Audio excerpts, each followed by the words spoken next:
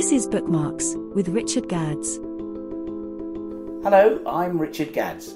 I'm sitting having a cup of tea in my kitchen in Keynsham today with Tom Carlisle, whose debut novel Blight has been out, about 4 months now? Something like that. That sounds about right to me. That sounds about right.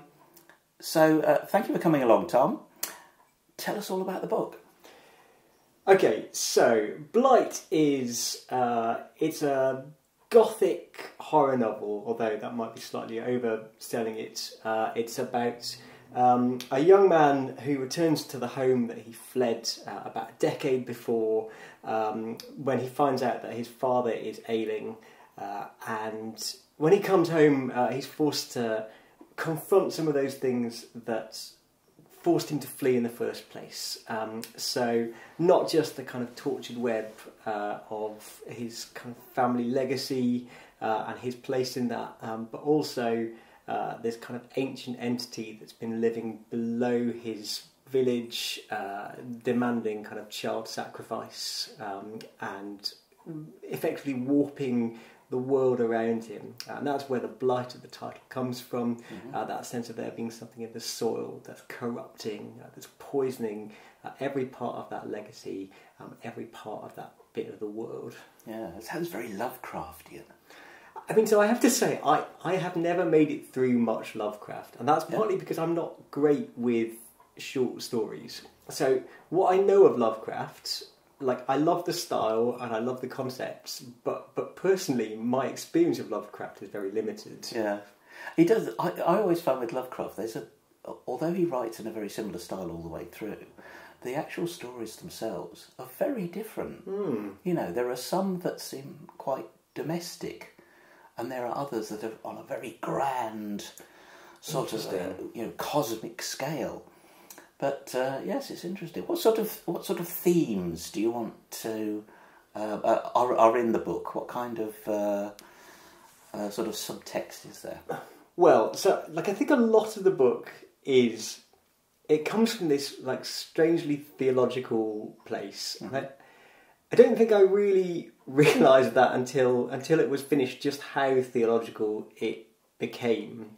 So there's this trend throughout Christianity of the kind of innate sinfulness of humanity, and the need to be set free by some sort of sacrifice. And so you see that in the story of Christ, and there have been horror writers throughout particularly throughout the Gothic period, that have played off that. So some of the earliest ones, the Castle of Otranto, the Monk, especially Dracula, have got these kind of subversions of that Christian image. So the vampire being a kind of subversion of Christ, saying you need to drink of my blood, eat of my flesh, and then you'll be transformed, you'll live forever.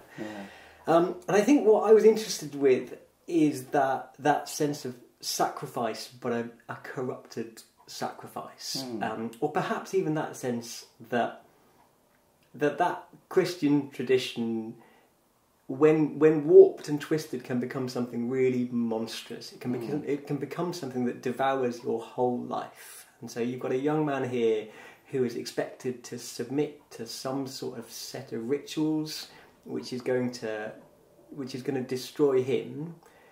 But he's told that if he doesn't do something about this, if he doesn't act upon it, then the fate of the world is at stake.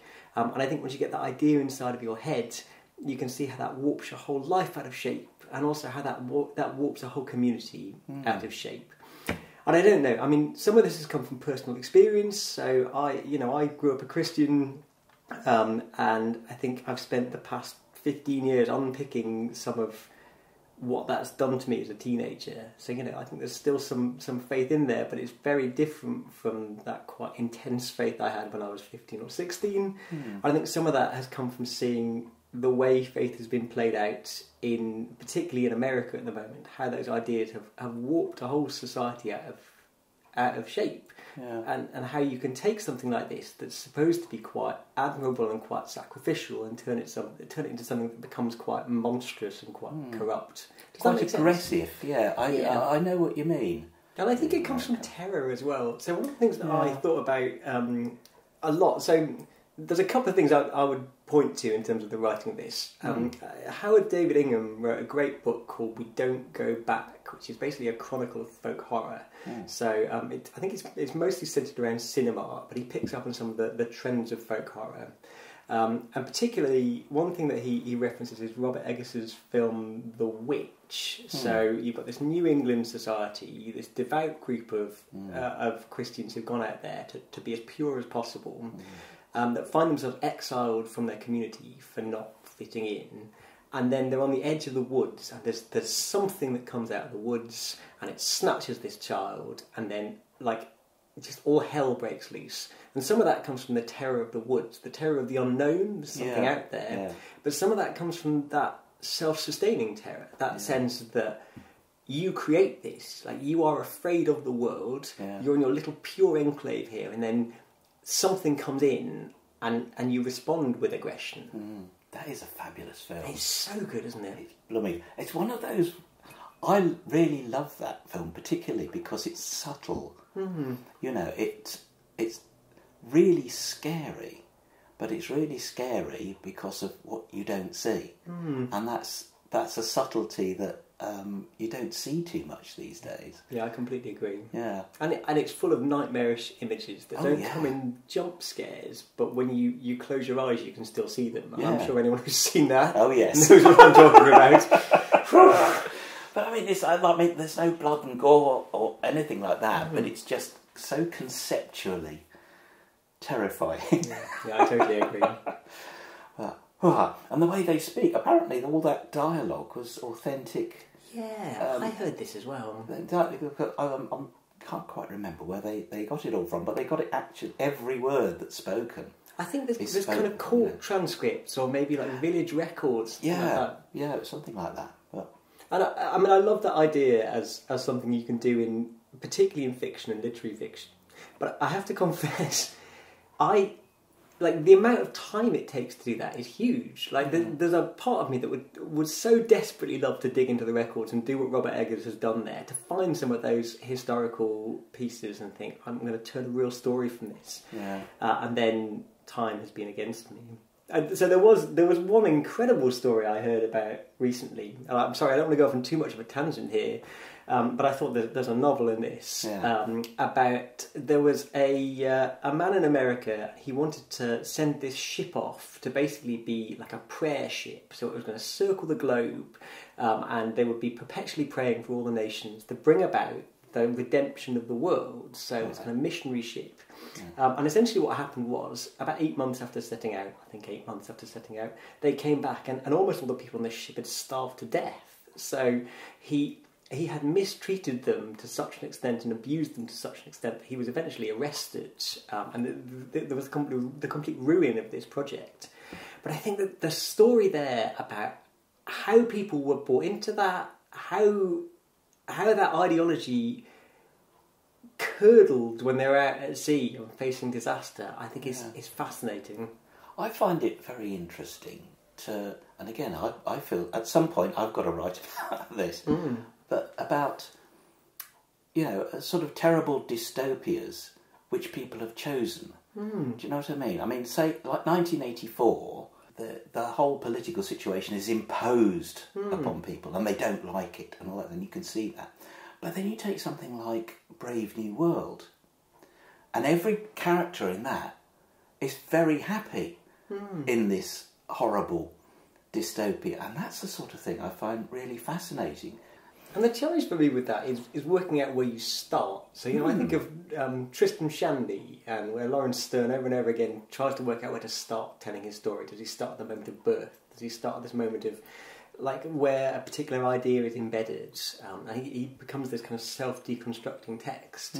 And so you're trying to tell the story of a revolution or those dystopias that people have chosen, and you think, I want to tell the whole story of this, but I also need to start with one person. And then you think, but there are so many different angles on this, so how do you narrow it down to the one person, or the right person who's representative enough?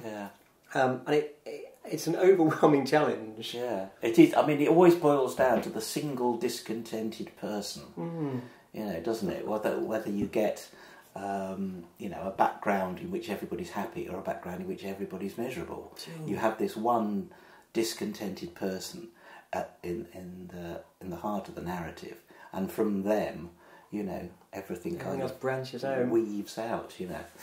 But I mean, Blight itself is set in the 19th century. So what particularly drew you to that period? Did you do a lot of research and choose the period, or did the story kind of evolve as something that needed to be in the 19th century? Well, so I've always been fascinated by, particularly the end of the Victorian era, as this time where the world is undergoing this huge process of change. So you go from a predominantly raw... This is a massive oversimplification, as I realize it. But you go from a more rural way of things to a much more industrialised, urbanised way of things. So you see mass movement into the cities, you see the birth of factories, you see the kind of pioneering work of people like Isabel King de Brunel and Henry Ford over in America, like creating this mechanised world that you've got now. And so it seems to me like quite a fertile ground for kind of pre-made tension. And especially the sort of pre-made tension that I'm interested in with that kind of folk horror world. You may be in the city, you may be living more comfortably or living by the world of the machine, but then when you look out there are the woods and the darkness hasn't gone away. And I would say I've always had that enthusiasm for particularly Dickens, and about how Dickens embraces that darkness. So whenever you're walking around in civilization in Dickens, you're only a short step away from incredible darkness. So there's a bit in Oliver Twist when he's walking in the market, and then suddenly some of Fagin's goons come out and Oliver's kind of dragged away into this nightmarish back street.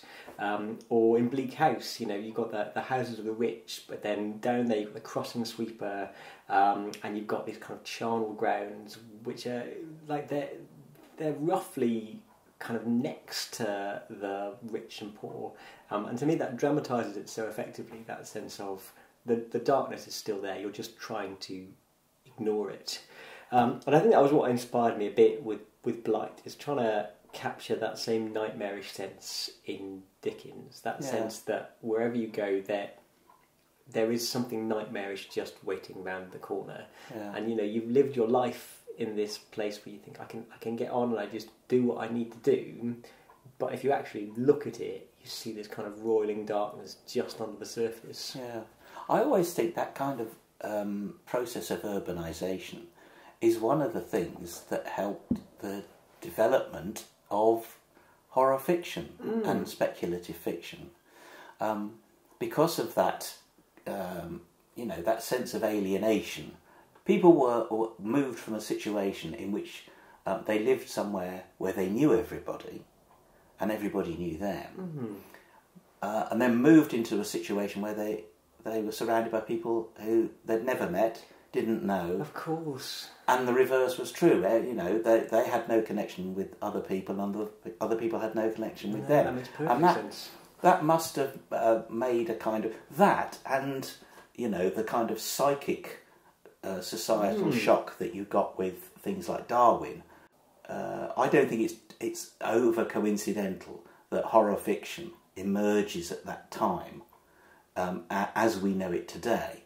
I mean, there was always stories of ghosts and this and the other, but they were always meant to teach you something. You either had ghosts and monsters and things as a little element in a much bigger story, the Odyssey and all that kind of, or the stories were there to teach you some sort of moral lesson.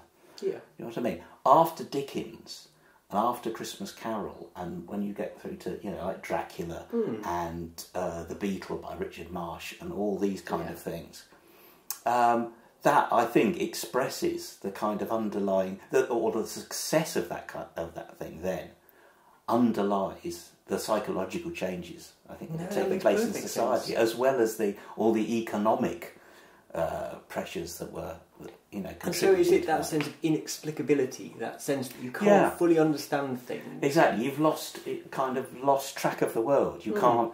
It's that thing about you can't possibly know more than whatever it is, some tiny percentage of human knowledge. Of course. And that wasn't true, sort of beginning of the 19th century. Any one person could pretty well master everything that was known. And that became, and I think the late Victorian period is where that stopped being true. You know, where you had to start, you know, that interconnectedness of society really started, you know, part of the urbanisation and the changes in this and the other and the economy. And now, I really like that as a thesis, and I really like that as a way of explaining why people become quite compartmentalised and quite individual, and also as a lead into modernism, so a lead into that kind of fragmentation, that sense that things don't work anymore, so you need a new form to fit the chaos. I always think there's so many parallels between the late Victorian period and now.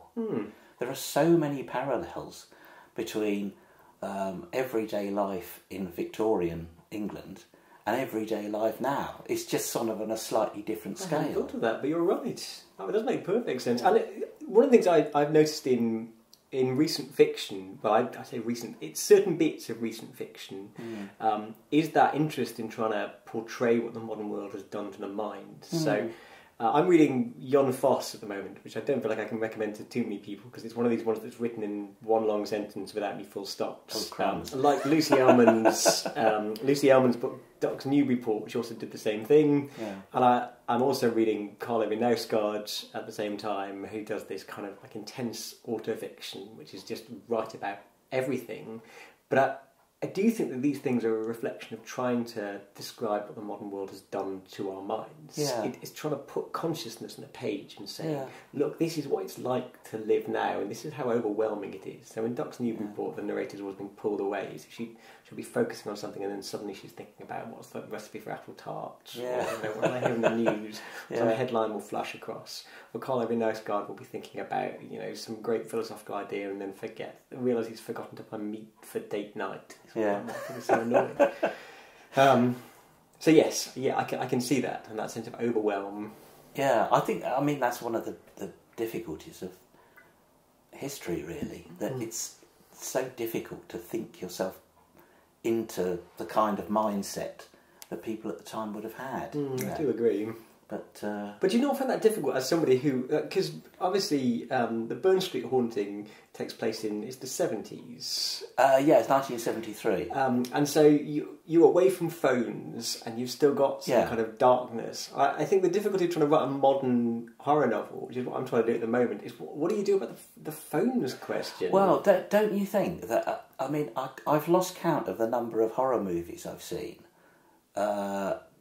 contemporary ones. The first thing they have to do is get rid of everybody's phone. And I think it's becoming a cliche. Happens, all the time. The first thing that happens is, oh no, I've got no battery left, or oh dear, I've trod on my phone, and that sort of thing. Oh no, the monster's eaten my phone. When you think about it, it does happen a lot. You almost zone it out a bit, but it's a pretty regular feature now, isn't it? Well, it has to be, because it's the one thing that you have to say. Well, just phone for help. It's. And you've got to get rid of that. I always think it's going to be really hard, I think, to write contemporary crime stories in about 30 years, because we're already at the point where, the slightest bit of DNA evidence at the scene of a crime can point to who did it. Give it another 30 years or something, you'll have some handheld thing. You can walk into a crime scene, beep, beep, beep. Oh, right, that's so-and-so's DNA. Go and arrest him, will you? You're right. And I think crime fiction is going to get so boring. Because, unless they find a new way. Unless criminals find this fabulous new way of avoiding detection. Because it might be data overload that does it. If you think about it, if you think about how much information you've now got, you might see a new wave of bureaucratic crime fiction. Yeah, that's a thought. Yes, you've got some pen pusher in the police station. I say this as a pen pusher. But I think that's why you see so much crime fiction these days is set in the past. That does make sense. Nearly all cosy crime is either set quite some time in the past, or it's set in some sort of slight other world, some rural setting where everything is quite old-fashioned and 1950s. But I think that's going to become a real problem over time, because crime detection, I reckon, it's going to get to the point where you know, a combination of surveillance and AI and DNA and all these things, you put all of these things together, and it's going to be almost impossible to just walk around in the world and not be traced somehow. No, I in hear what you're some saying. way, you know. That does make it interesting for me from a publishing standpoint as well, because publishers have got two choices to me. Like, they can either choose to lean into the kind of new forms and think we're going to do something new, or they can choose to double down on what works already and give people comfort food. So if you think of Richard Osman's extremely successful, The Bullet That Missed and whatever the first one, the Thursday Murder Club ones, they're popular because they give people what they want.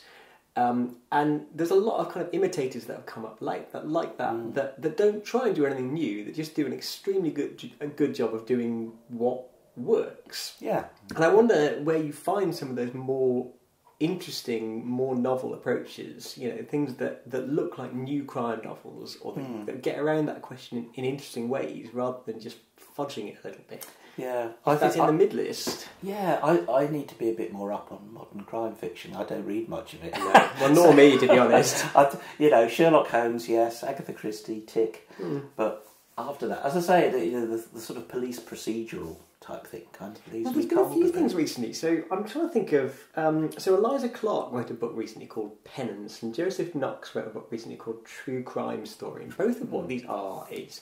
they're slightly meta-crime novels. So they tell a story about an investigation, but then somewhere through that investigation there'll be a counter-narrative brought in. So you'll have somebody who's putting together a podcast or putting together a dossier, and then there will be some alternative information that comes in, and you'll be forced to reconcile that yourself. So you're left with these questions, thinking, this is beyond the text, I've got to decide. A bit like the turn of the screw with horror fiction. And that seems to be working quite well. And Matt, I don't know if you read Matt Wesolowski. Matt Wesolowski wrote a fantastic series of books called 6 Stories. I think they're published by Orion. And essentially what they are is they're this fictional podcast where he's a crime reporter looking into a true crime thing, but there is some sort of supernatural element in there. So gradually, as he interviews the 6 people throughout this, a story unfolds itself. Right. But there's often a story that's got some supernatural ambiguity about it. So they're slightly horror-ish, and they're slightly crime novelish, and they are gripping. Like I don't love reading series, because once you're trapped into that, you have to read that series forever. Yeah, you feel kind of obliged. You do. But every one of these has been so different and so distinct and so gripping that I would recommend them unreservedly. They're often quite cheap as well. They're well worth reading those. All right, you heard it here first, folks. So is that the kind of genre that you like reading in particular? No, to be honest, I don't know how I ended up writing horror fiction, because the main thing I read is literary fiction. So everything by my bed is this kind of stack of literary fiction novels. Yeah. So I love Stephen King, and I love those classic era of horror novels because there is a real visceral sense of emotion to them. And I think what Stephen King does particularly well is he does evoke emotions in you. He can evoke fear. He can evoke nostalgia. Like he's really good at that in a kind of slightly Spielberg-esque way. And I like those as kind of my relaxing escapist things. Yeah. But for the most part, what I tend to gravitate towards now is fiction that makes me think about the world, or that makes me that presents the world in a different way. So I read Olga Tokarczuk's Drive Your Plough Over the Bones of the Dead recently, which is about this old woman living out in the Polish forest, and it's about vegetarianism and what it means to be mad, and so she's really into astrology, and she navigates the world through people's horoscopes, and so she's this oddball character living out there, and it's about how she sees the world through those eyes. Or what else have I been reading recently?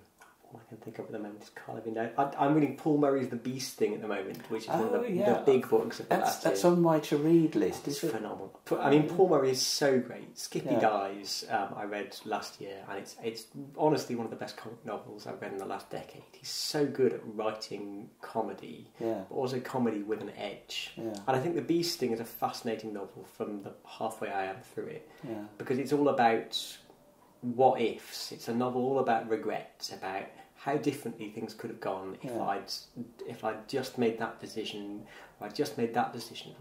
But also the folly of that, because you can never get to the start. Where was the first mistake? You know, was the first mistake here? Or was it further back? Was the first mistake that I was born? Was the first mistake that we ever started doing X, Y and Z? Or that we came down from the trees, not as that we came Douglas down from Adams the trees, says. exactly. No, it's great. I will extol the virtues of Paul Murray to anybody, because I think everybody should read him. He's very, very good. Right. I always feel that comedy and horror work in very, very similar ways. They use the same kind of tricks and that sort of thing. I could go off on a huge tangent of that, so I won't do it right now. But yeah, I think they, the inner mechanisms of both are very, very similar.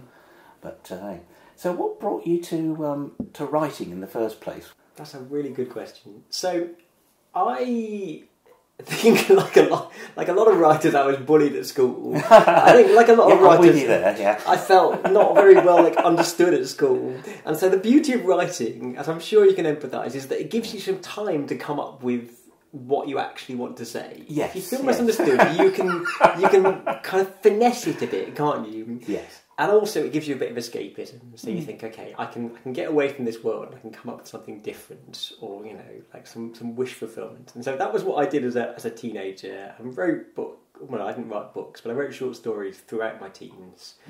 And then went away to university and kind of scratched away at a novel while I was there.